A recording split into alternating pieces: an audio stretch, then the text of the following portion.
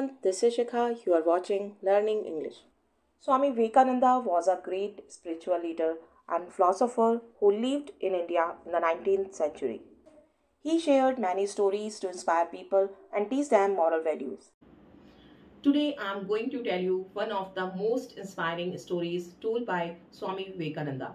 This story can help us to quit bad habits. Once a gentleman came to visit Swami Vivekananda.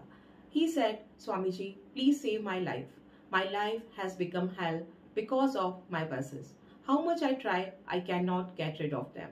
So please tell me some remedy for that. The man started crying after saying this.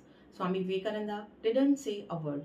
He just called one of his disciples and said something in his ear. After saying this, Swami Vivekananda took the gentleman in the garden, where they saw a disciple was embracing a tree very firmly and kicking it, saying, leave me, leave me.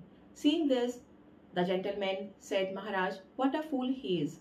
He himself has caught the tree and he is saying, leave me, leave me. Swami Vivekananda laughed and said, yours also the same case. Don't you think so? You have also caught your vices and you want to get rid of them.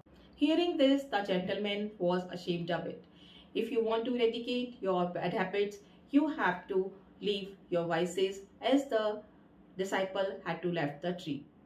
It teaches us the importance of taking decisions and actions to leave the bad habits behind. Thanks for watching. Please like and subscribe my channel and press the bell icon to get more video updates.